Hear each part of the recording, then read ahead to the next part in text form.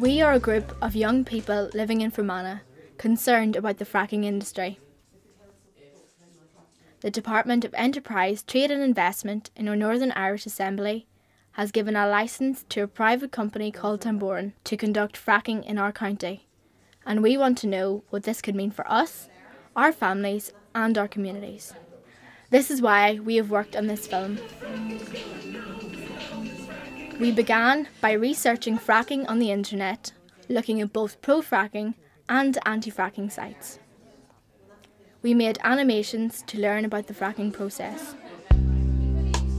In the fracking process, a vertical well is drilled into the earth. This shaft goes through the water table and down to the shale rock below. The shaft then turns horizontal and the well is cased with concrete. Electrical charges are sent down the well, which detonate small explosions, causing holes through the casing and cracks in the shale. Water, sand and chemicals are then pumped into the well at extremely high pressure.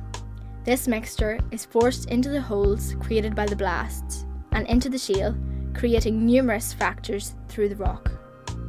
These fractures free the trapped gas, which flows into the pipe and up to the surface where it is collected. The mixture of water, sand and chemicals returns to the surface and is stored in large reservoirs near the drilling pad. Okay, well, this is just a pad, a well that's it's in the process of being fracked, as you can see from that tower there. Yeah. And then just behind it, this big pit with the water, that's where any of the wastewater that comes up from under the ground. And then in the background here, someone's house, so they've got a nice view from their backyard, just looking out onto the well site there, which is no doubt very noisy. The first questions we asked were, where do Tamboran plan to frack? And how many wells will they construct? Tamboran have an exploration licence for approximately half of the area of the county of Fermanagh, and they also have a similar sort of licence for most of Leitrim, North Leitrim, and parts of Sligo and parts of Cavan.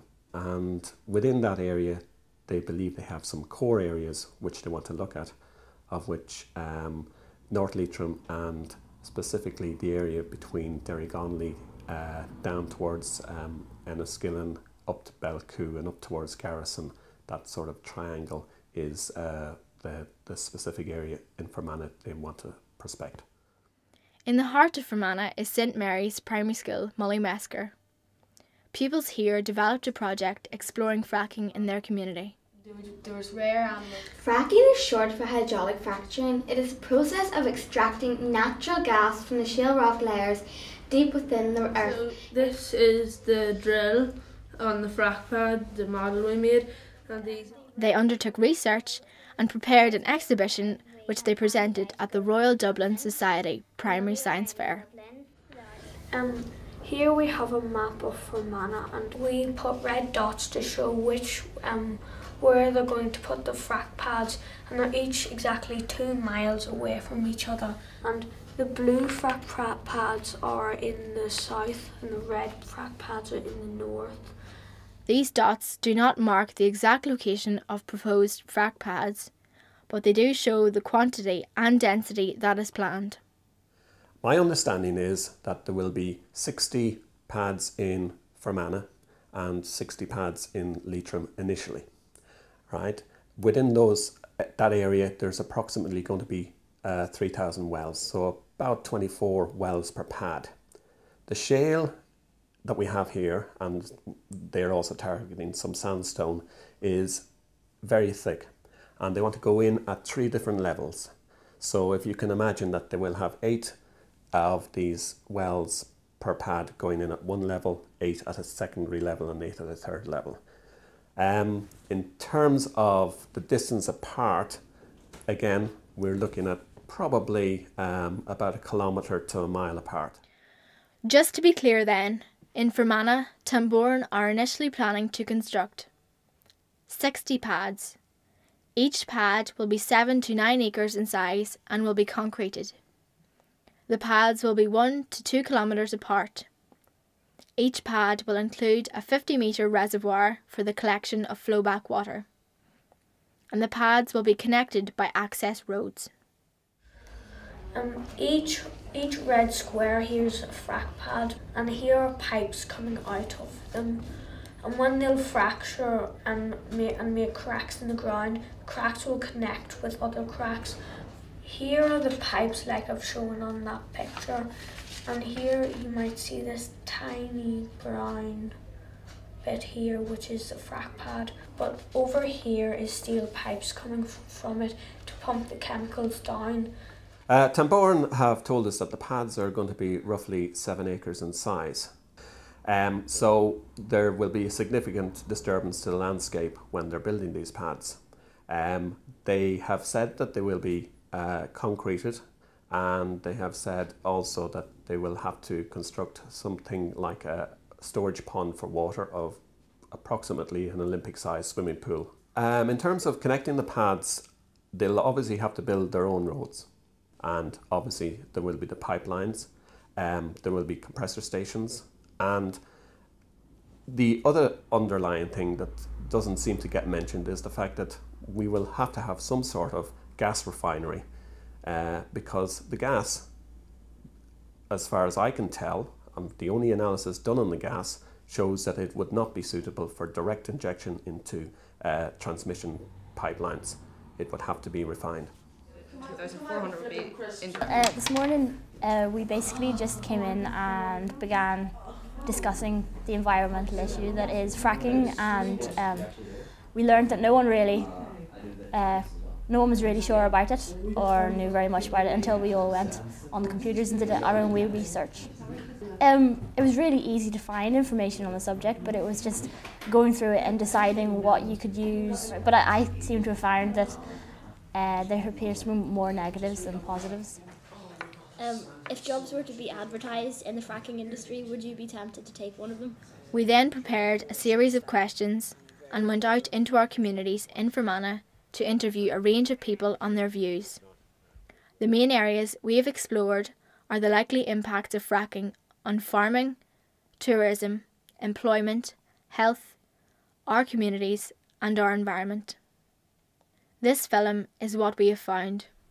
I'm John Sheridan, and I live in Florence Court, which is a rural area with a small hamlet centred between Quilca Mountain behind me here and Belmore to the north. I've been a farmer all my life, and farming to Fermanagh would really be its main industry. The economic value of farming in Fermanagh would be about, well, there's 6 counties in Northern Ireland, and Northern Ireland's agricultural output is about 3.9 billion, so it's worth about $500 million or more to Fermanagh. The agricultural and food processing sector in Northern Ireland has a gross turnover of around £3.9 billion. It includes almost 25,000 farms and provides work for about 47,000 people. Jessica Ernst has worked for 30 years as an environmental impact assessment consultant to the oil and gas industry in Canada. She visited Fermanagh to share her personal experiences of the impact of fracking within her own rural farming community. Oh, the impacts to the farmers on the land the farmers own can be quite dire. Be careful what you believe. The amount of money that sounds like you're going to get for the leases is often much less. And even the promises in writing on the leases, farmers in Alberta find they have to fight and fight and fight to get the payments that they were promised. And when the wells are abandoned, or if they don't turn out the way they are, or if they do cause gas migration in Alberta, they're finding the gas migration problem to become so serious from the fracking and the leaking well bores that they've now put the liability of gas migration at the lease site onto the farmer, onto the person who owns the land. And for a buffer area around the well, even when it's long gone, The farmer is not allowed to build anything there, but he gets no money for that. Really, the industry has taken that land away for free, and the farmers are left with the consequences. We're promised, actually, by Tamboran, who are proposing this exploration, that they will not use chemicals. But this would be a first. Chemicals have always been used before in high level fracturing, which is only young. It's only since 2005 that this high density fracking has come in. This would be a first in Fermanagh to never use chemicals. If you don't use chemicals, as far as I'm aware, you've got to increase the pressure by 20%. So, and Cornell University, as far as I know, have said that it would not be possible without chemicals. The promise of no chemicals, we were also told. And we were told that Encana would only frack with air, with nitrogen, pure as the air that we breathe, and that it would actually only stimulate nature, who did the fracking for the company. And we saw lots and lots of pallets of chemicals on sites. They didn't, of course, disclose the chemicals they need to use to drill and service the wellbore, and you cannot have fracking without a wellbore.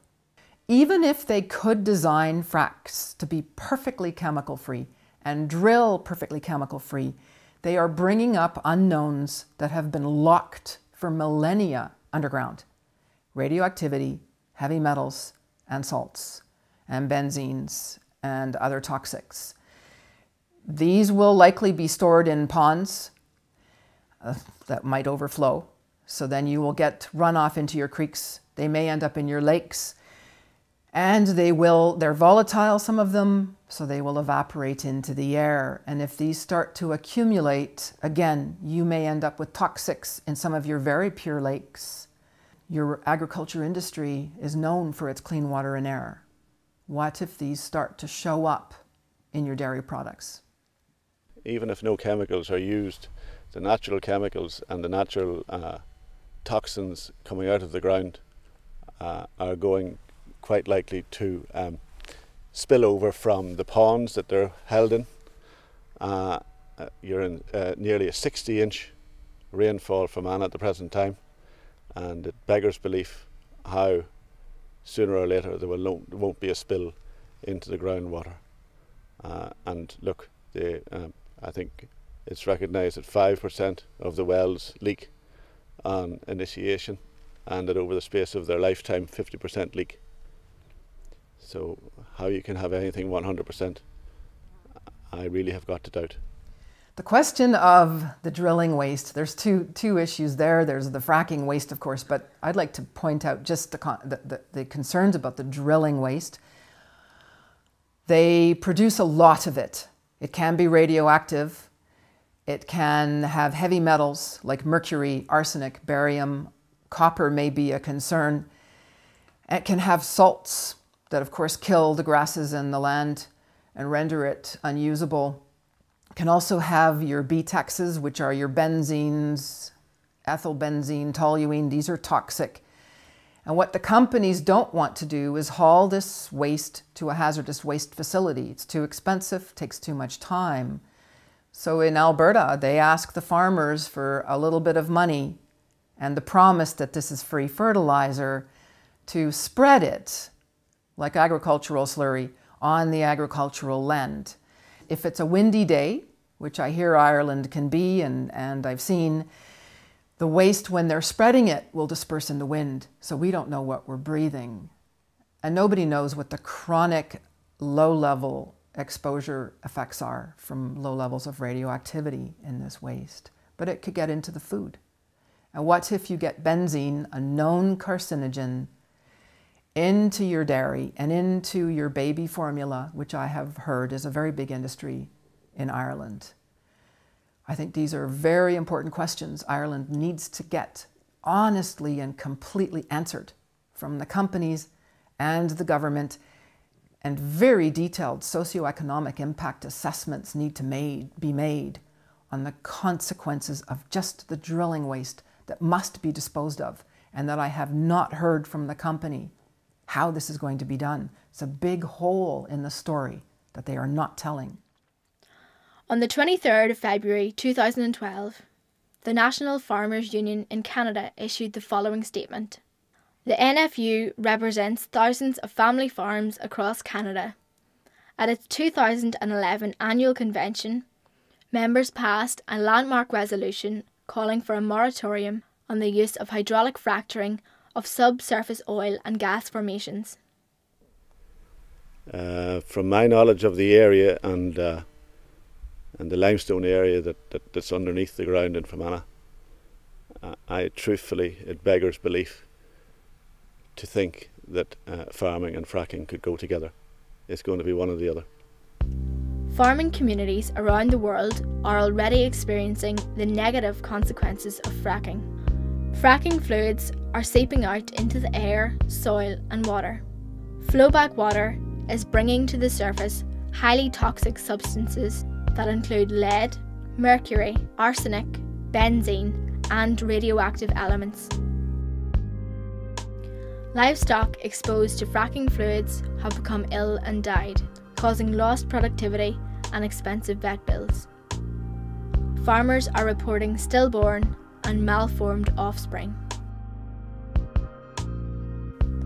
Land polluted by fracking fluids has become too acidic to support viable farming.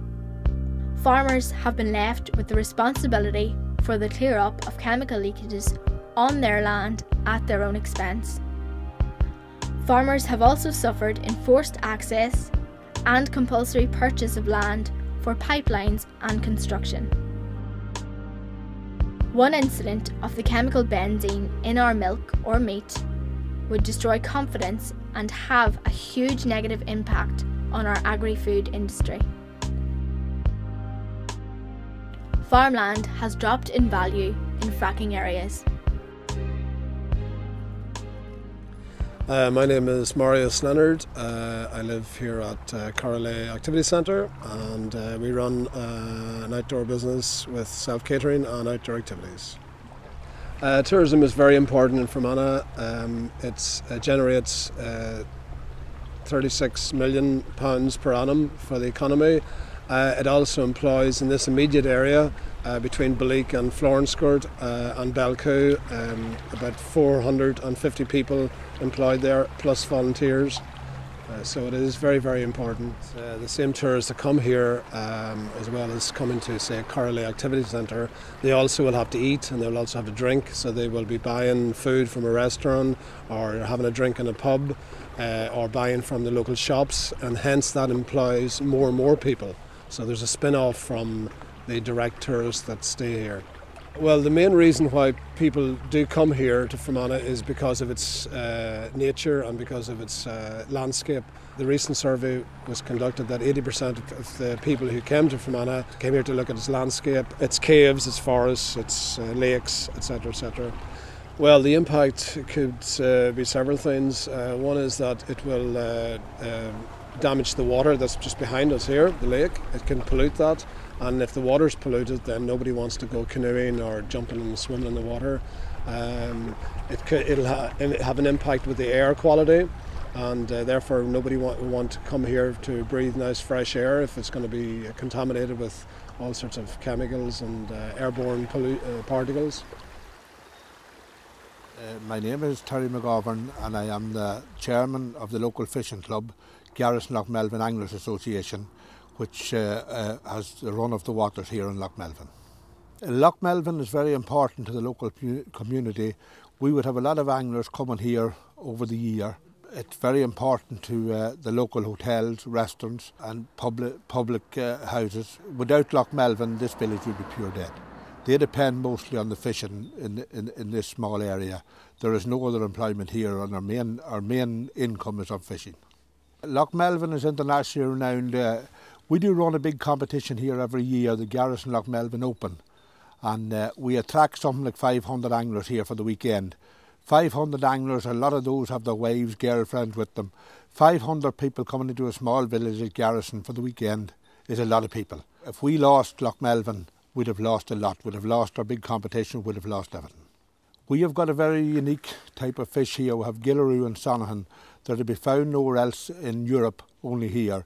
If fracking comes to Fermanagh, I think their biggest worry would be that they're going to extract something like half of the water of Loch Melvin will be extracted and used for fracking. And that water will be released back into Loch Melvin again. In what state it comes back into Loch Melvin, that's our biggest worry. We have enhanced the rivers around Loch Melvin. We drew down grant money in the region of 150 to 200,000 over the last 10 years. We spent that money on the rivers, and at present we're doing a programme at the salmon hatchery up in Marlbank. We have taken out around 40,000 salmon eggs, and at the moment they're being hatched up in the hatchery up in Marlbank, and they will be released into the headwaters of the Garrison River now in early April. If water is released back into our rivers and our spawning beds, if there's chemicals used or there's chemicals in that water, they could destroy our spawning beds and destroy our rivers forever. There is about 700 or 800 jobs between full-time jobs and part-time jobs. Well, if fracking goes ahead and there again, if we haven't got the fish stock, them jobs will also be gone. 85% of the licences sold in Northern Ireland is sold in Fermanagh. If fracking comes to Fermanagh and we lose our fish stocks, that income is also lost. My name is Richard Watson. I'm the manager of the Marble Arch Caves Global Geopark, which is a cross-border geopark jointly operated by Fermanagh District Council and Cavan County Council. Many people wonder what a geopark is. Essentially, it's an area of outstanding geological interest which is recognised by UNESCO, United Nations Educational, Scientific and Cultural Organisation. Here in Fermanagh, it stretches from basically the border with Donegal at Balik right down to nearly Cavan town. So it's, as I say, it's cross-border. Not all of that land is in the geopark, of course, but across it we have about 22,000 hectares of different sites and areas where the public have guaranteed access. That brings in places like Quilca Mountain, Marble Arch Caves, obviously as a flagship site, parts of Loch Earn, and many state forests, such as obviously Loch Navar Forest, which is another one of the jewels in the geopark. The Fermanagh landscape serves very well for the geopark because it is a great place to show how people have interacted with the land around them and with the rocks beneath their feet over millennia. We have wonderful sedimentary geology, limestone, sandstone, shales, so we have a great succession of these coming down in layers. We have some individual sites which are brilliant for interpreting those, Marble Arch Caves obviously being a classic one. But we also have, imprinted on that, we have wonderful archaeology and social history, all of which comes together very well to make that story. So a geopark is a holistic thing. It's not just for specialists, it's for everybody, and everybody can get something out of it. We're often asked about our visitors, where they come from. Essentially they come from all over the world. We get families, we get school groups, we get tourists, backpackers, everybody. We also, of course, get quite a good sprinkling of research people, scientists, university students. Numbers-wise, overall, the geopark, we think, gets something in the order of about 250,000 visitors a year. So when you take those numbers and extrapolate them against government statistics on visitor spend, we think that we're generating something like about 6.5 million a year across the wider geopark. And on top of that, we're attracting incoming funding through the European Union. So over the next 3 years, for instance, we have £2 million a year to spend on the geopark in both Fermanagh and Cavan. So adding that up, we're somewhere in the order of about 9 million a year, we think. We greatly value our geopark status and recognise the importance of this designation to Fermanagh. We sought, therefore, to address a simple question. If fracking comes to Fermanagh, would that jeopardise our geopark status? European Geopark members must sign up to the European Geopark Charter, produced by founding members in the year 2000. Clause 22 and 24 of this charter state, are there any statutory restrictions attached to being a member of the European Geoparks network? No. The European Geopark designation has no legal status and does not imply any level of protection or restriction within a geopark's territory. Such measures can only ensue from national legislation. Is the selling of original geological material, e.g. rocks, minerals, fossils, permitted within a geopark? No. the selling or destruction of the geological value of a geopark or of material by organisations that form part of the geopark structure is not permitted. Precise details concerning this aspect of the Charter are available upon request, but it does not refer to quarried or mined material for industrial or domestic use that is quarried or mined under national legislation. It appears then that geoparks and fracking can coexist, and that our European geopark status offers no protection against fracking. However, we believe that the viability and appeal of a geopark and visitor centre in the heart of a fracked landscape must be of great concern. I personally don't believe we can have fracking and tourism at the same time. I feel sad that the politicians in the county here are not more aware of the danger of this business. Suddenly this industry has been invited in here without our consultation and without the consultation of the local people. In April 2009, the Minister for Enterprise, Trade and Investment, Arlene Foster MLA, commissioned a new strategy for tourism in Northern Ireland to provide a clear vision and action plan through to the year 2020. According to the Department of Enterprise, Trade and Investment, tourism in Fermanagh generates about £36 million each year. The Jetty Draft strategy states that Northern Ireland needs to value tourism, value the tourist, value what the tourist values. There is also a real recognition that what makes Northern Ireland special is the quality of the experience, and any development must be sensitive to this. My name is Sean Sweeney. I'm from Belcoo. I've lived in Belcoo all my life, and I live here now with my family. With 4 miles outside Belcoo, my wife, 5 kids. When Tambourne released their figures about the employment, there was a lot of confusion because the figures changed dramatically over a period of time. Initially, the headlines in the papers was 600 jobs for Fermanagh, and I mean that was fantastic news, you know. But when they were asked to clarify this, it suddenly became, well, no, 600 jobs in total, both sides of the border, within the whole fracking area. So you were talking maybe 300 jobs for Fermanagh. And then I believe that in 2011, last year, Tambourne came out and with another new figure, which was 3 jobs per pad, with an estimated 60 pads in Fermanagh. The figure was down then to 180. Jobs and prosperity. We were promised the same promises that Ireland is getting about jobs and prosperity. The jobs, well, they bring their own crews, and the one job that was provided to our community was the unglamorous one of hauling the waste away, and I don't think they disclosed what that waste was. Then there were the promises of the indirect jobs to the inns and the restaurants, but the crews didn't stay there. They wanted to stay in the areas that had more active things for them to do, so they drove in and out, and the indirect jobs didn't happen either. The prosperity, well, some of the farmers get, of course, the least money. It doesn't really cover the damages. And the money was promised to parts of the community, not everyone. So the prosperity is definitely, for us in our experience, was not for all, for some, for a select few, the obedient few. And then when the drilling was done, the prosperity goes. I don't think that the jobs they're offering, I don't think they're going to outweigh the potential losses that we would get in agriculture and tourism.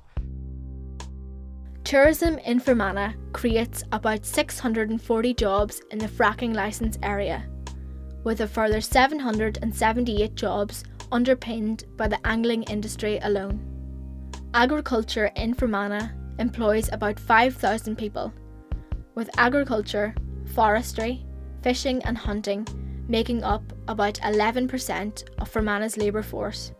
Will fracking undermine these jobs? And what if a fracking accident were to occur? It's not a case of if there's an accident, it's when there's an accident. You cannot sort of work on that intensity, you know, and not have an accident. And when there's an accident, I mean, you take something as simple as the fishing industry. Leave tourism and leave agriculture out of the equation, just the fishing industry. If that was affected, there's over 700 jobs in that alone. And you weigh that against the 180 jobs that may be there that Tambourne are offering. the figures just don't add up. If the jobs were to be advertised in the fracking industry 12 months ago, I would have jumped at it. I would have said, definitely. Why would I refuse a job? I've got 5 kids to raise, you know, I have a mortgage to pay, bills to pay. But I mean, I looked into it, and to be honest with you, no, absolutely not. For the very simple reason, when I looked into this further and done a little bit of research on it, because the information is out there, it's out there if you just look for it, you know, these people are dealing with toxic waste and chemicals. Why would I expose myself to that, and why would I expose my kids to that? And I believe they're talking, I mean, they're going to be across the border, but they're talking going from the border the whole way along here and on up to Garrison and heading towards maybe Derrigonley or whatever, you know. And I think they're just going to, could you imagine what that's going to look like? Covered in, I mean, 80,000 acres, you know, 80,000 acres of land covered in concrete pads, 7 acres in size, in steel, you know, and the lorries, everything. I mean, they've destroyed, it will destroy, it'll take, house prices will drop, they're bad enough as it is. Ironically, it is believed that some estate agents in Enniskillen have already begun the process of buying up land on behalf of fracking companies. We believe this to be very short-term thinking, as the housing market in Fermanagh is likely to be devastated should fracking go ahead. How does Fermanagh promote itself then, you know? For example, the Ulster Way walks and the forestry plantation walks, up to 80,000 people used them last year, you know? How do they used them because they were sold as clean, as green, as, you know, get in touch with nature.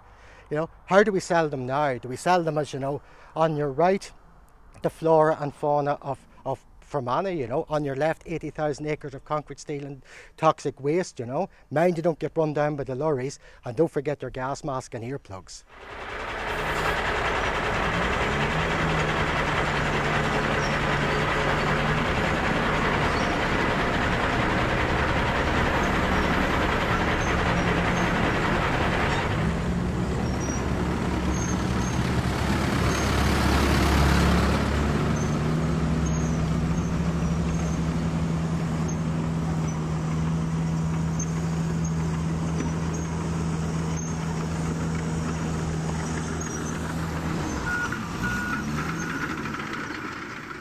In Fermanagh they're doing shallow fracking. This is bad because they're very close to the water table and the gas could get into the water table. There's conventional fracking on the right hand side here and there's unconventional fracking here on the left. This means that this one here is very dangerous because you're going down vertically and across horizontally. This one's just going down vertically. This is not really that dangerous, but this one is. Because in Ireland, it's quite rare to have 2 water tables, and when they set off the explosives, there's cracks all around, and these cracks are like little tubes for the gas to go in, and they can go in our both water tables, and that's the water we drink from. One of the big concerns is the gas migration rising up the well bores. The industry has a chronic problem of leaking gas up their well bore, and people think that as time goes on, their technologies are getting better, but in fact, the research is showing that their gas migration problem is getting much worse. We were told that promise, double layers, triple layers of pipe protects us. I've heard that Ireland's been given the same promise, but what they didn't tell us, and it doesn't appear that the government or the company is telling Ireland, is that they have to shoot holes in those pipes with which to do their fracks. And they commingle those pipes with lots and lots of holes in lots of different zones. They might come in and just do one zone in the beginning, but then they'll come back and they keep shooting more and more holes. The gas production doesn't turn out the way they want it, so then they come back and shoot more holes again. And no one has studied the cumulative effects or the damages to the cement seal that's supposed to line these pipes and protect us from gas migration. We were promised almost identical, the same promise that Ireland has been told, that fracking would only happen way deep below the drinking water aquifers or the freshwater aquifers and far below any impermeable zones to prevent gas from migrating up to surface. Well, I found out from data on the regulator database that the company had actually fractured directly into our freshwater drinking supply repeatedly with numerous wells. So they violated that promise before they had even made the promise. The minimum depth that you can frack or that you can get gas from is about 500 metres. Otherwise, the pressure of the overlying rock will not be enough to force the gas out. The interesting thing here to look at is to look at the depth, because you can see that approximately 1200 metres is where the deepest target area is, and it goes all the way up as far as 500 metres and indeed even closer to the surface. The nature of the shale here is that it's shallow, so any fracking that happens here is regarded as shallow fracking. There cannot be any other explanation for it or any other description of it. Okay, so my name's Tim Fogg and I've been living in Fermanagh for around about 30 years now. I came to act as an outdoor instructor, and since then we started a business here which was involving working on ropes, travelling the world with natural history film crews and looking after them at height in trees and on cliffs while they're filming wildlife. I think the most memorable places that I work from a wildlife point of view have got to be the rainforests of the world, from Costa Rica and the Amazon to Borneo, where we're often working at the tops of the massive tropical trees, trying to capture films of gibbons, of hornbills. And the other most striking for me, I think, is the Arctic, where we've been working filming polar bears and working some very big holes which have developed in the ice, where water rushes in underneath the ice caps. Those are, to me, are the most extreme and exciting environments I've worked in. The reason I enjoy and will always come back to Fermanagh is that it is still pretty pristine in many, many ways. It has, for me, the caves and the mountains, which I've visited now time and time again over the 30 years, really haven't changed very much in that time, which is fantastic, because in other parts of the world where I've been back after 10 years, massive change, all the forest gone, just palm oil plantations where there were fabulous rainforests. And in the Arctic, places that had ice now just don't have ice in the summer. But Fermanagh, at present, is maintaining its beauty and its natural environment, which is its strength. Beneath our feet in Fermanagh is limestone. And limestone's a unique rock in that water flows through it, through cracks in it, creating caves. Many of us will know about the Marble Arch. That's just one of many, many cave systems in Fermanagh that takes water underground and moves water around underground in Fermanagh. So it sinks up on the mountains into holes, disappears into these caves and then pops up as springs down in the valleys. The interesting thing is that we just don't know where a lot of the water that pops up in the valleys, where it comes from. We haven't done that research to discover the flow of water underground. Some of it is completely unknown, some is partially understood, but there is still a lot to discover and a lot to find out about in the hydrology, which is the flow of water in Fermanagh. So I was talking about the hydrology of Fermanagh and the complexity of the water flow underground in Fermanagh. And we're now here in Belcoo at St Patrick's Holy Well. And this is a classic example of water rising in this pool. There's about 45 litres per second coming out from underground here. But we don't know where it comes from. It's coming from here and it's flowing, in this case, down into Loch Macnean, which is international water. There are numerous places like this around Fermanagh where springs rise and the water flows down into the lakes, Loch Earn, Loch Melvin. And in many cases, we don't know where the water is sinking underground to start with or coming from. In the context of fracking and in the context of this complex hydrology, this underground water flow, I think we have a real problem. We don't know where the water goes, we don't understand the flow, we don't know the channels it follows, we don't know the reservoirs of water that exist there. So how, with any confidence, can it be drilled into and potentially polluted and this controlled? And it just does not add up with me that you could just move into this area and drill without understanding the hydrology. And we don't understand the hydrology. My name is Anja Rösler. I am originally from Germany, but I've been living here in Fermanagh for the last 15 years. I am a trained ecologist. I specialized in landscape ecology, botany and nature conservation. And this is still the area of work that I am engaged in. I do a lot of environmental surveys, plant and habitat surveys in particular. And I also I'm involved in a lot of environmental education projects for adults and children. The first thing to say about County Fermanagh in terms of its biodiversity is that it's an incredibly rich and varied county, all the way from the wet lowlands occupied by Upper and Lower Lough Erne and all the little satellite lakes. You go all the way up to subalpine mountaintops with Culka Mountain and everything in between. So you have a huge array of habitats and hence flora and fauna associated with these habitats. In a Northern Ireland context, except from coastal and marine habitats, any other habitat that occurs in Northern Ireland is probably present here in Fermanagh, which explains the huge importance in an Irish context. My name is Brad Robson. I'm the Fermanagh Area Manager for the Royal Society for the Protection of Birds, which is the largest conservation charity in Europe. We manage 2 nature reserves here in the county, one on Lower Lough Erne and one up on Culka Mountain.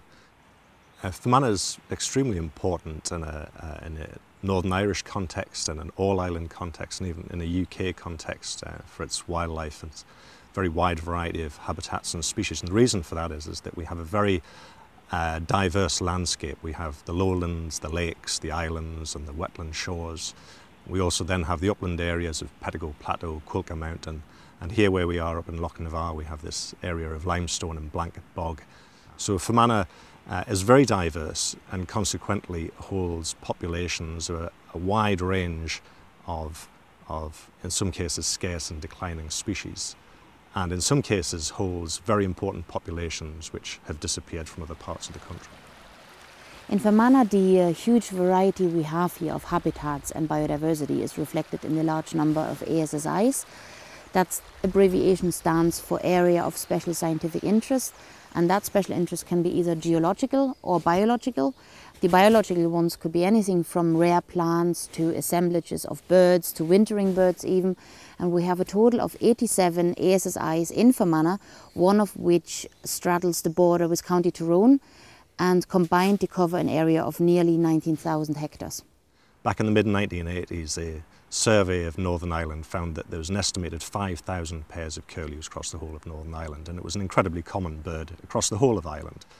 We now know that across the whole of Ireland there are only at most 400 pairs, and only about 200 of those in the north.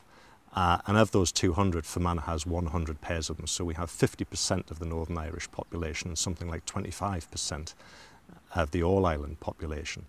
Biodiversity worldwide is first of all very fragile and secondly threatened at the moment, and the greatest threat really is habitat destruction on a global and hence on a local scale. And connected with that is also habitat fragmentation. Habitats get more and more fragile the more isolated they are, because species can't wander from one spot to another. So the fact that in Fermanagh we still have large areas that are very well connected, so species like the pine marten or red squirrels can actually travel through the countryside along hedgerows and along linear woodlands and ditches is very important. The bogs themselves are very important really for 2 species. One would be breeding golden plover, and we only have an estimated of maybe 12 to 15 pairs of golden plover left in Northern Ireland, and the majority of them are here in Fermanagh. We also have an important population of the Irish form of red grouse, which is left in a stronghold in the west of Ireland and also is found here in Fermanagh. We have to remember that Fermanagh is not just important for the birds that breed here during the spring and summer, but also it's very important for wintering wildfowl and for migratory birds. In particular, hooper swans, which breed in Iceland, migrate down into Ireland, and Upper Lough Erne is internationally important for wintering hooper swans. So it's been designated as a special protection area for that very reason. And as well as the whooping swans, we have very large numbers of other wildfowl which come from a colossal geographic area. We get Greenland white-fronted geese from Greenland. We get tufted ducks coming from Central Europe and potsherd, and birds are travelling huge distances to spend the winter here in Fermanagh. So it's as important for those species as it is for our breeding birds in the summer. Local habitats here in County Fermanagh are very fragile habitats. That would be the first thing. So any large-scale industrial development in an area like this would have potentially devastating impacts purely by the fact that it is here, purely by the fact that it's very invasive, that it brings about a large level of disturbance. Again, habitat fragmentations that I mentioned before, if you have a large block of a fairly intact habitat and you cut it in half by a road or a pipeline, it is much less than the two parts that you create because of the disturbance levels. It's called the edge effect, which is not quite fully understood yet, but we know it plays an important role in the disappearance of many populations of endangered species. A lot of species that we have here in County Fermanagh are already struggling and have been declining over the last decades. And I think the introduction of large-scale industry could possibly push a lot of species over the edge. People may say that I'm just sitting here talking about birds and wildlife, and why is that important? You know, there are many more things in life which are of higher importance. But these things are, I think, fundamentally important to the lives that we lead. They enrich our lives. They're important for our children to grow up and know something about. They have a value in themselves, and that it's our responsibility to look after some of these areas and to talk about them, so that in years to come, people aren't just looking back at a monoculture of a landscape free of wildlife that really isn't of any interest whatsoever. In 2012, the RSPB in Northern Ireland issued the following statement. The RSPB is very concerned that unconventional gas developments are currently not regulated strongly enough to ensure that the potential environmental impacts are properly addressed. The most significant risks that have not been adequately examined to date are that of accidental pollution of groundwater and methane leakage. Direct habitat loss is also a very significant concern in priority habitat areas, including designated and functionally related sites. It is important to note that both the individual footprint and cumulative impact of these sites could be significant, leading to habitat loss and fragmentation.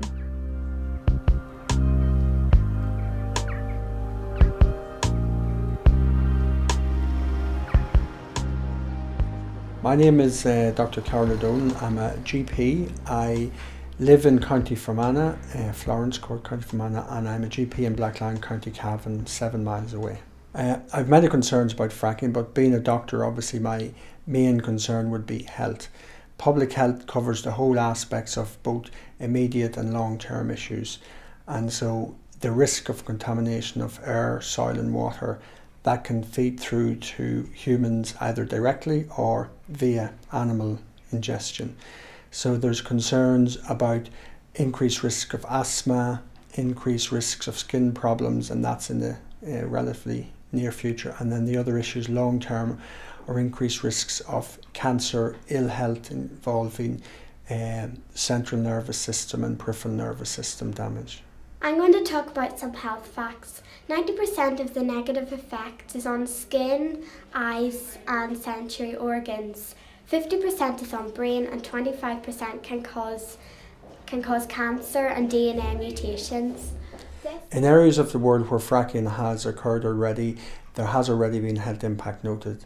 The main type of modern fracking has only been around for about 10 years, so what's called traditional fracking of 60 years ago, the research doesn't show any major implications, but the modern high volume, horizontal hydraulic fracking has shown to have significant impacts in mostly America where it's been done the longest.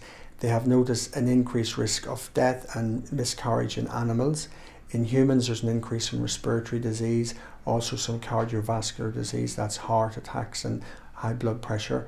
There's longer term studies just beginning to look into the risk of long-term problems. Dr. Ailish Cleary is Chief Medical Officer for New Brunswick Province in Canada. She is one of very few health professionals to have conducted health research around the fracking industry. She visited Fermanagh to share her research with the local community. I'm the Chief Medical Officer of Health for one of the provinces in Canada, the province of New Brunswick. And in my role, I'm responsible for the health of the population of that province.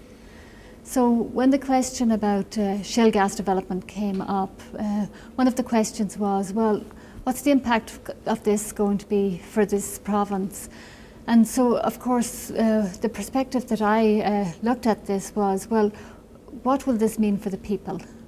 When a person gets sick, of course, it's important that they have doctors and nurses and so on to go to. But really, when we think about what makes us healthy as people, it's also about how we get on with each other, the communities we live in, and how healthy our environment is. I think one of the things that is different about this industry is the potential for it to be close to individual houses and in communities. Typically we see industrial development in sort of areas at one part of a town, for example, in an industrial estate. But with this industry, you know, it often is in farmers' fields or in forested areas. And that's why it is very important to plan carefully about where this industry should be allowed or not allowed. I think our report was important because it does provide some information on health that can lead to informed decision making. It took a look at what we know and what we don't know about this industry and its impact on health. And what we found was that there's a lot of things that we don't know yet. There really is a lack of clear information as to its impact on health because, quite frankly, people haven't been looking. One of the recommendations in Dr. Cleary's report focuses on health impact assessment and says, there has been a general lack of comprehensive analysis and forecasting of potential health effects in nearby communities that could arise from large-scale unconventional gas development projects. However, suitable methodologies to fill this gap, such as health impact assessments, are available and should be used. The recommendation continues. There is one notable case to date from the Colorado School of Public Health, where a comprehensive health impact assessment has been conducted in a shale gas development area. This study identified potential risks related to chemical exposures, accidents, psychological impacts such as depression, anxiety and stress, and social impacts. There is a study from a professor in Cornell University Veterinary Medical School, and this stated in these studies have shown sudden deaths, slow deaths, reproductive problems, neurological disease have been documented in 24 different incidents involving hundreds of farm animals over 6 states in the USA. This was 6 states out of 20 that were fracking, so that's almost 1/3 of the states had significant impact on animals. He goes on to state that animals are like a sentinel marker for humans because we tend to develop diseases more slowly than animals. And he gives a quote, without rigorous scientific studies, the shale gas drilling boom sweeping the world today will remain an uncontrolled health experiment on an enormous scale. That is quite worrisome because we realise that the studies are beginning to come through, and it's also been shown that even if you don't use chemicals in the initial stages of fracking, what comes back up is very, very contaminated. These are the things that come up on a regular basis from underground.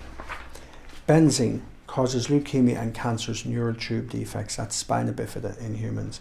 Mercury causes brain and kidney damage and affects the developing fetus. Arsenic causes cancer. Ethyl benzene causes respiratory disease, fatigue and headaches. Toluene causes birth defects and central nervous system damage. Xylene causes headaches, balance and memory problems.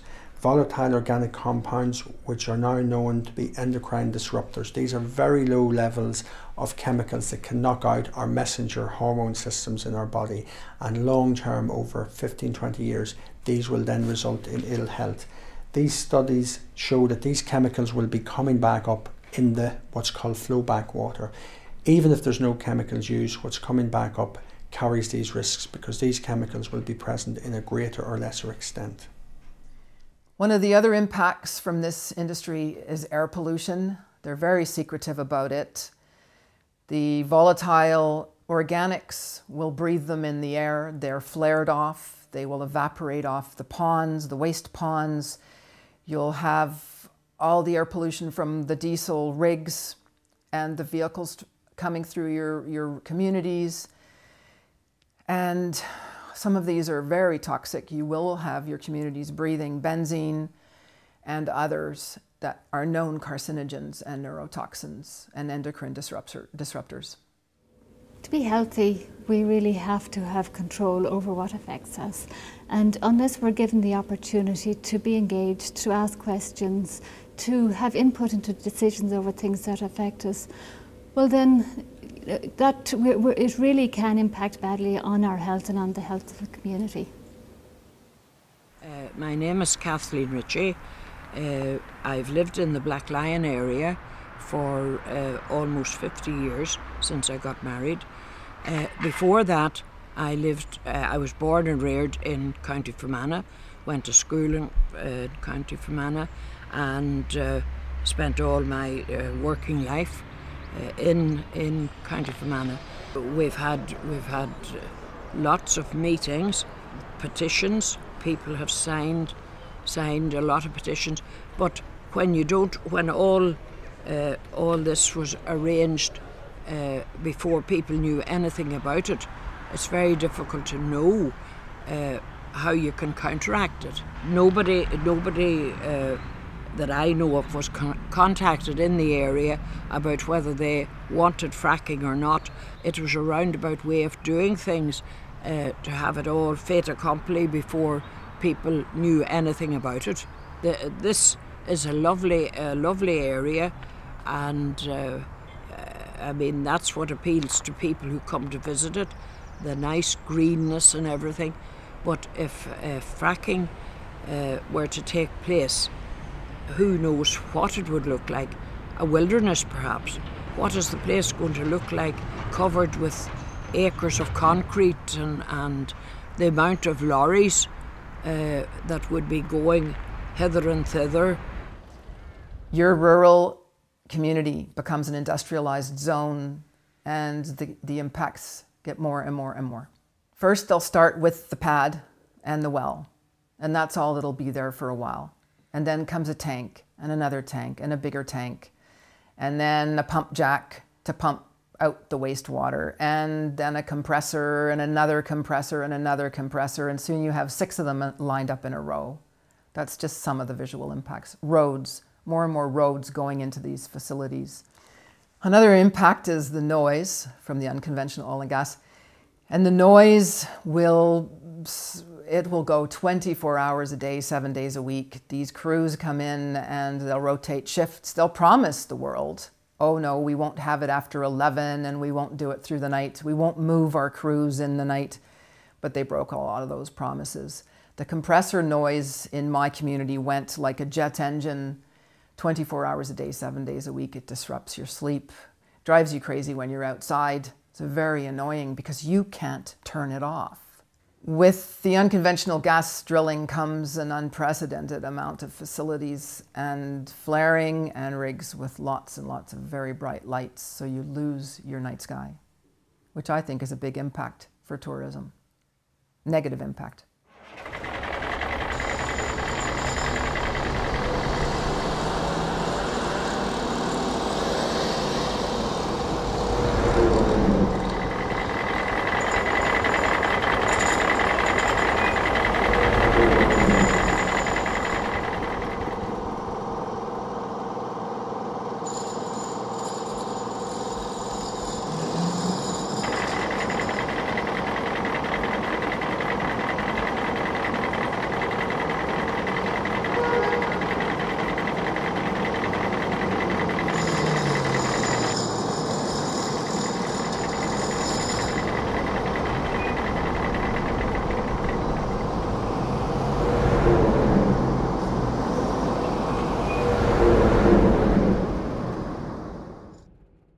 When you have the kids getting to school on the bus, we've had workers racing through our 30-kilometer-an-hour playground zone going 80 kilometers per hour. That was by the company's own speed survey.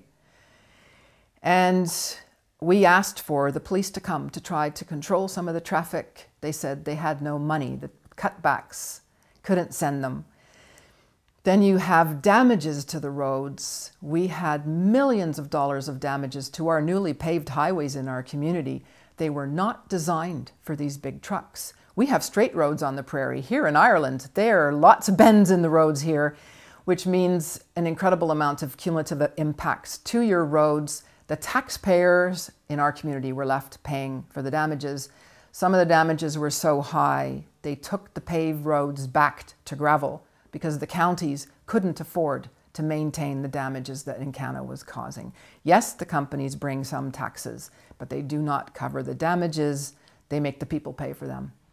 My name is Richard Ireson. I live just outside Fermanagh, and I'm an environmental farmer. I'm not convinced that the people of Fermanagh are yet fully aware of the scale of the operations of fracking if it comes here.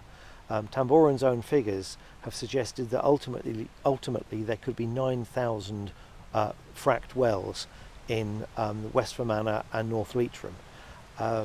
Each of those wells will take nearly 2,000 tonnes of sand. That means the transport for the sand alone will have a tremendous impact on the roads in Fermanagh, and that is just one very, very small aspect of the whole fracking procedure.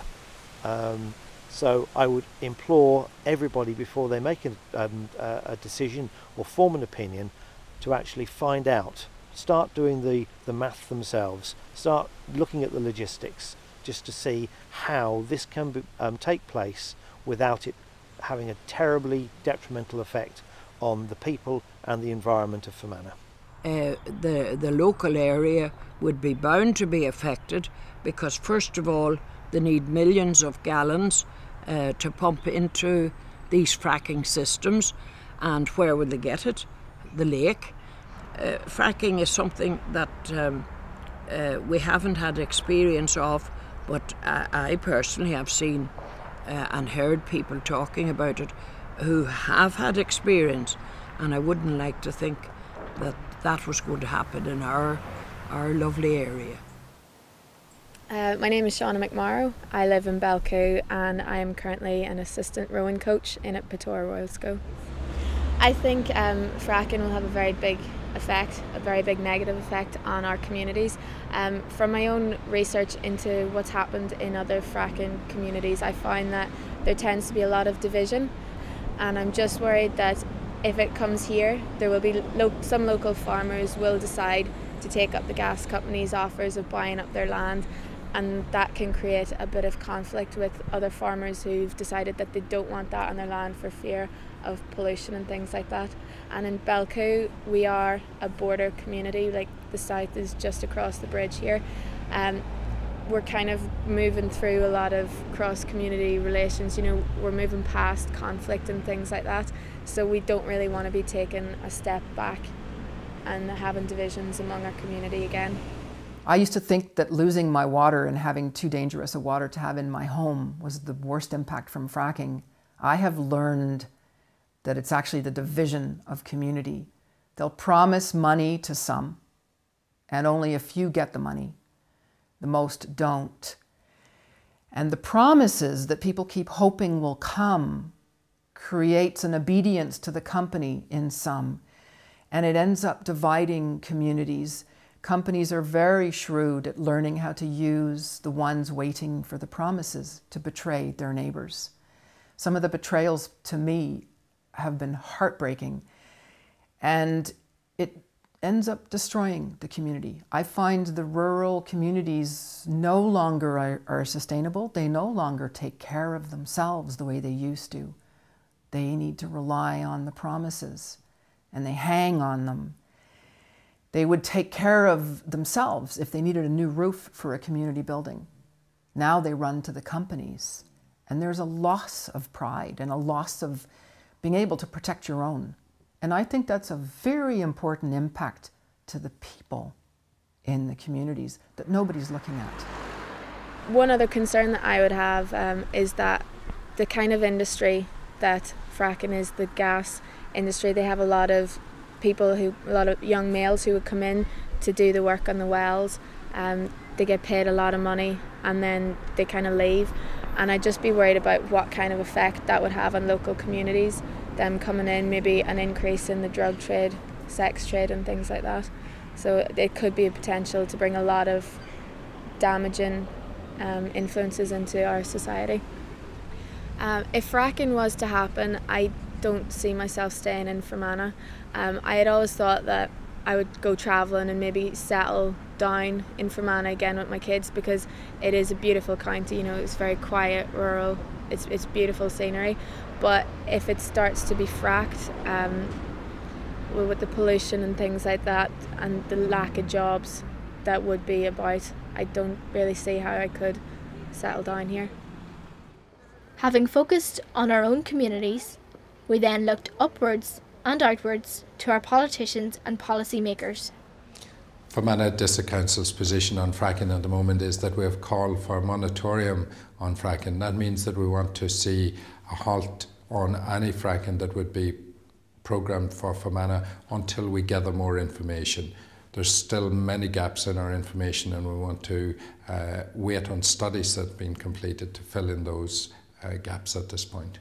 The process in which Fermanagh District Council came to its decision to call for a moratorium on fracking was that we invited both people that were against and for fracking to the council to give presentations, to give councillors a greater understanding exactly what they were facing into. We listened to those presentations. We decided that we would still like to hear from other studies that were being completed.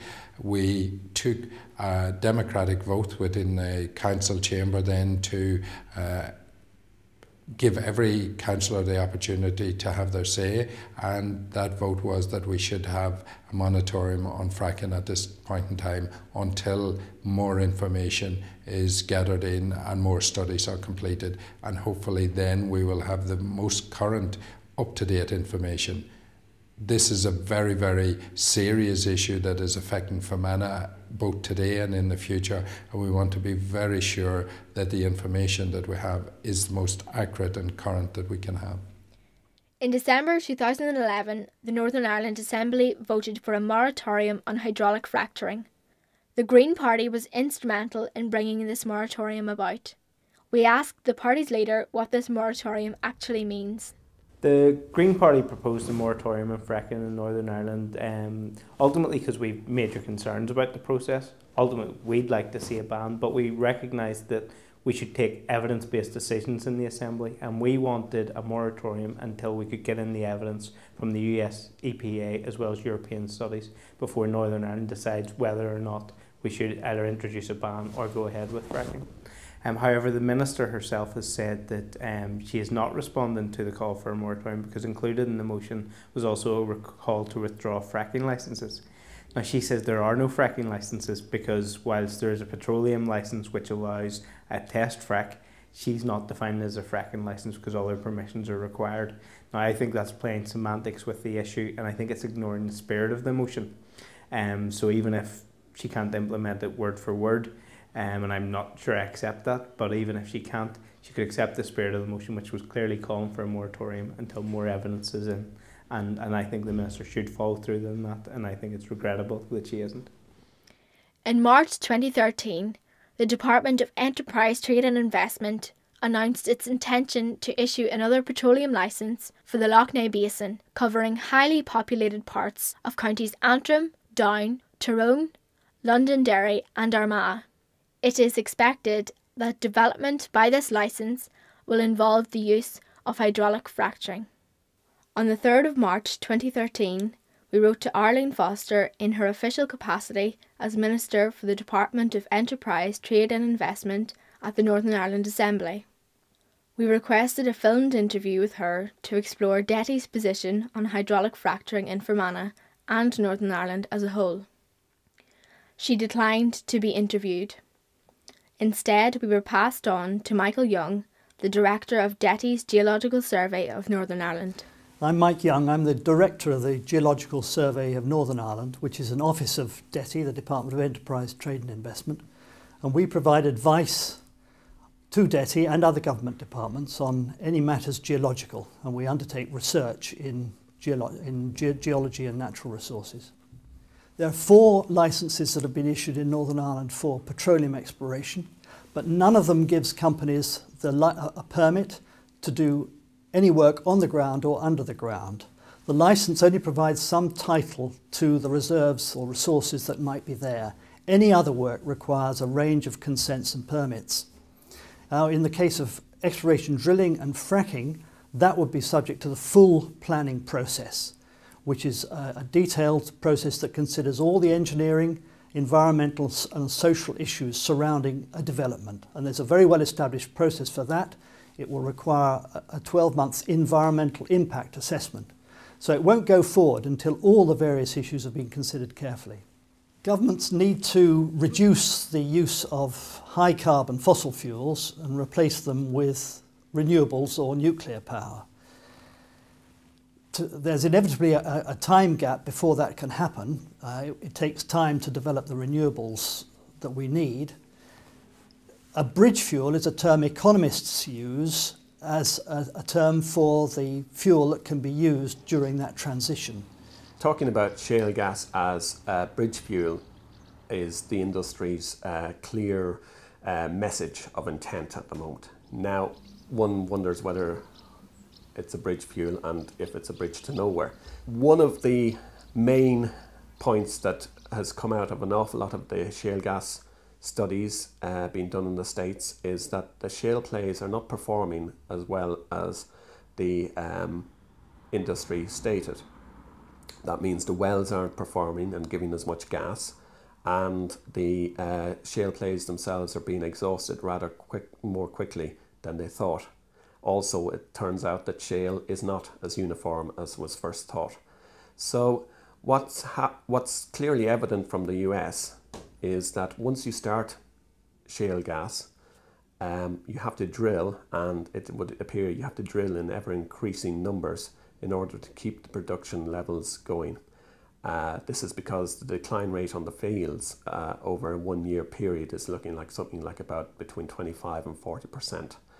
So one is looking at a huge drilling program, and so we may start today in Fermanagh, but it'll quite quickly go from Fermanagh all the way through to the other side of the lakes, Lough Erne, all the way up to Tyrone where there's shale, all the way down towards Clones where there's shale, all the way down through Cavan, half a Cavan where there's shale, all the way down in Leitrim, down to South Leitrim, Roscommon where there's shale, all the way out to Mayo where there's shale, and even possibly, if they decide for it, you have Donegal Bay which also is underlain with shale.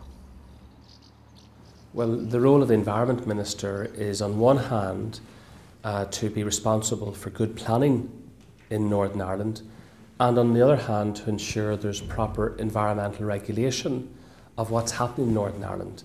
That's the job of my department, my job as Minister, and that's a job that we would have in respect of any energy application.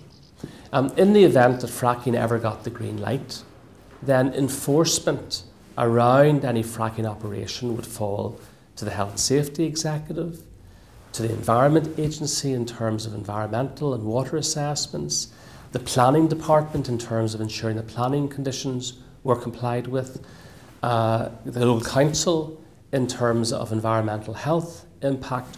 The full range of government agencies and other bodies would be responsible for regulating and managing any and all aspects of any fracking proposal if it ever got the green light.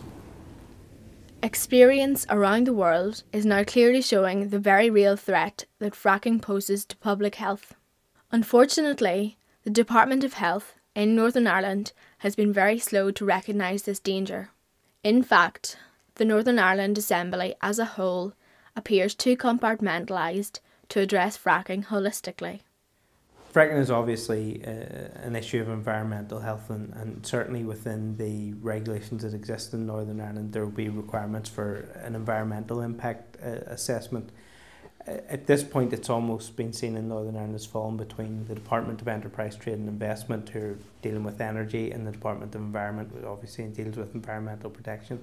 The Department of Health currently in Northern Ireland would say this is not an issue for the Department of Health, despite the growing evidence from around the globe that there are significant potential health impacts from fracking.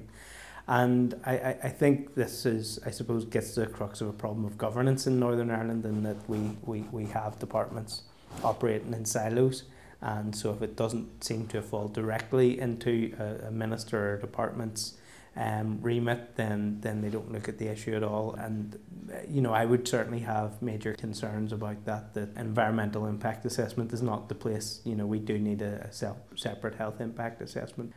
Equally, the impact on water, and we don't have the Department of Regional Development, which covers water. So you know, again, there's two key departments that aren't in this debate that, in my opinion, should be. Early in 2013, amendments to the planning bill were put through the Northern Ireland Assembly, giving an economic priority to planning permission decisions. There is suspicion that this amendment to the planning bill is being made to allow hydraulic fracturing companies to circumvent existing planning regulations. The new planning bill, currently passing through the Northern Ireland Assembly, is expected to make it much more difficult for communities to oppose planning permission granted to the hydraulic fracturing industry.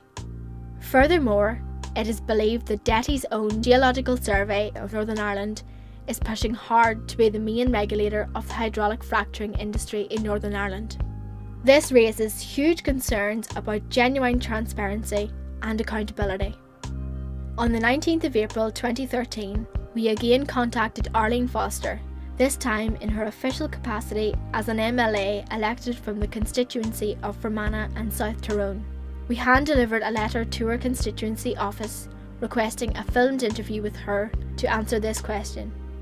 Why do you think hydraulic fracturing will be a good thing for the people of County Fermanagh?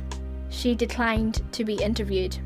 You've got just an enormous amount of machinery. Did you hear the noise? We are aware that other community groups in Fermanagh have invited Arlene Foster to participate in discussion events around fracking in Fermanagh, invitations which she has also declined.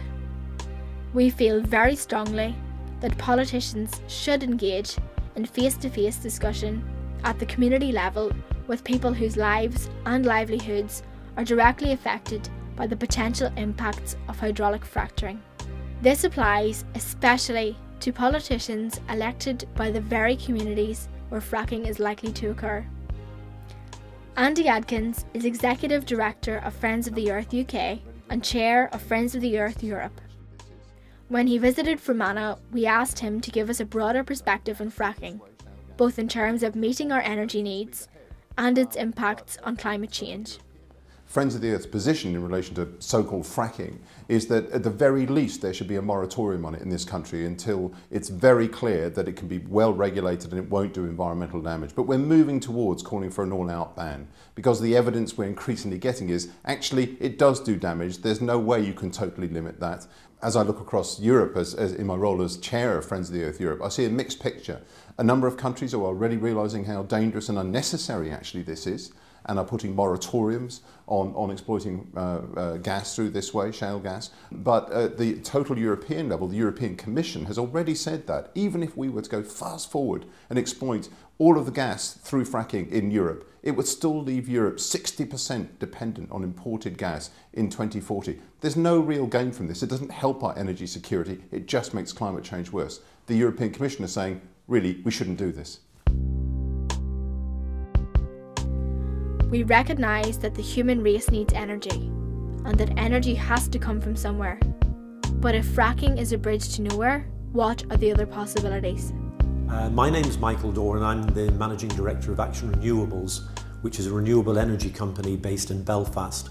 It was originally set up in 2003 by DETI to be its delivery wing for renewable energy. The funding from DETI has been withdrawn over the last 3 or 4 years, and we're now a self-sufficient company. We're a not-for-profit charity. We're focused on renewable energy.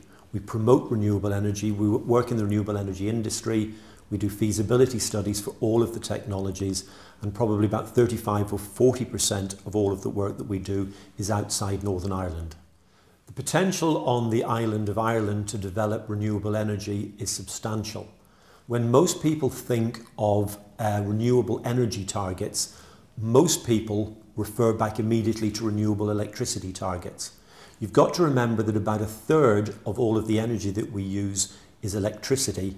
The other 2/3 is involved with transport fuels and with heating. First of all, renewable electricity, we have tremendous resources. The west coast of Ireland from wave energy, the north coast of Ireland both from offshore wind and also from tidal. And as most people are aware, we're already producing substantial amounts of electricity from onshore wind. That's going to continue to grow. We could be producing over 100% of our electricity requirement within 30 to 35 years. To do that, certain things would need to be in place. We'd need to change the infrastructure. But if you look at both onshore wind, offshore wind, tidal and wave, particularly off the west coast, we could be producing over 100%.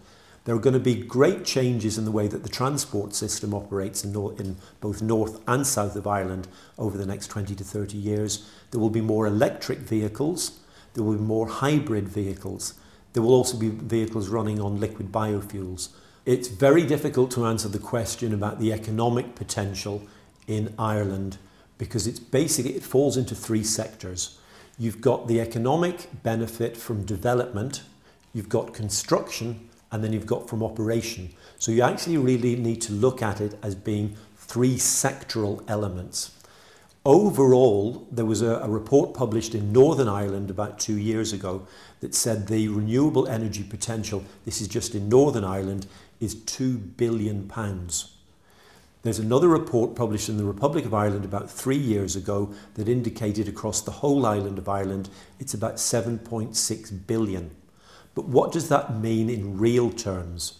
When you're talking about job creation, at the moment in Northern Ireland, there are something like 1,200 people employed in the renewable energy industry. For those figures that I've just indicated to be appropriate, we're probably looking at upwards of 30 to 40,000 people in Northern Ireland, which is over 100,000 people if you scale it up to the island of Ireland.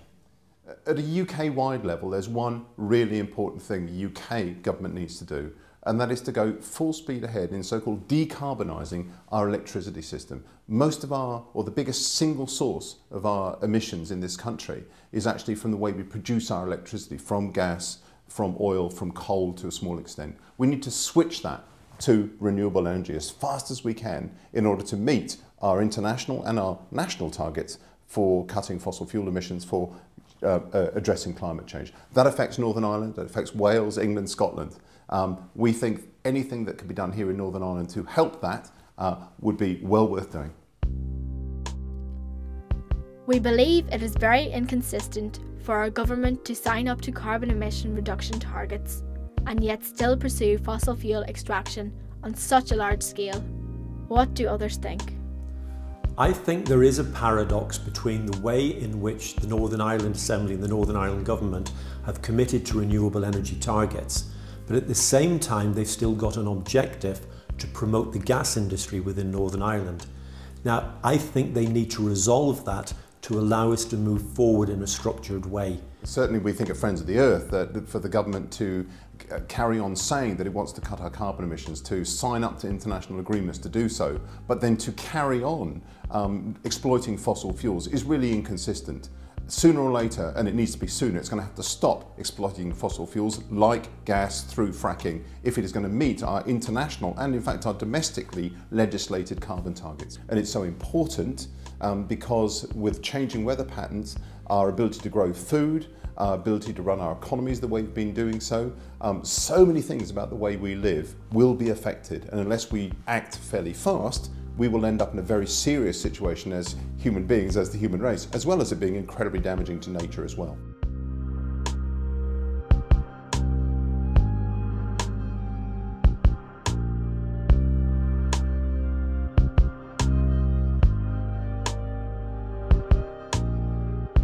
I think that the overall picture of fracking needs to be taken in a a wide view of society, that what is about to happen is not just public health, it's not just about regulations, it's not just about chemicals. It's the fact that this is a short-term boom and bust industry. Ireland has been through a boom and bust industry recently where we were told that the regulators would keep a close eye on things and they didn't. We run the risk of causing long-term problems for our society. So we do know that Ireland and the UK has to go down a renewable route for energy in this century. We can start going down that in the next 10 or 15 years with a clean country, or in 25 years with a dirty country. Already it's been announced that there's a massive infrastructure development on the island of Ireland for renewable energies, and these things are sustainable. So we need sustainable policies that will protect public health. The most valuable thing that we have underground here, which is a natural resource, is water, and that at the moment is a health benefit. If that water became a health risk, that would change the scenario, not just for agriculture and tourism, but for the future of public health on our island of Ireland long term. I believe that this land, where we are, it doesn't belong to us. We're custodians. We get to use it for the time we're here. It was given to us in good order, and I think it's our duty to keep it in good order and pass it on to the generations to come. It's for our kids, for our future. And I think the reality is that if we give it away to Tambourne, because if we let them come and do what they're proposing to do, we have give it away. It's gone. It can't be replaced. We can't get it back. And what they will give us back will not be the same thing, and we will be responsible for what we've done. To the people of Fermanagh, the laws, the best in the world laws and regulations, do not protect you from this new experiment of the brute force hydraulic fracturing and the new experiment of the super fracking. And I say to you, with your feisty creativity, I believe that you and the world, we can all do much better than allowing such an experiment in our communities. Look to what you can do in your own communities to create your own jobs and become sustainable and truly proud, standing on your own without a dirty industry, experimenting and using you and your children as guinea pigs in this frack experiment.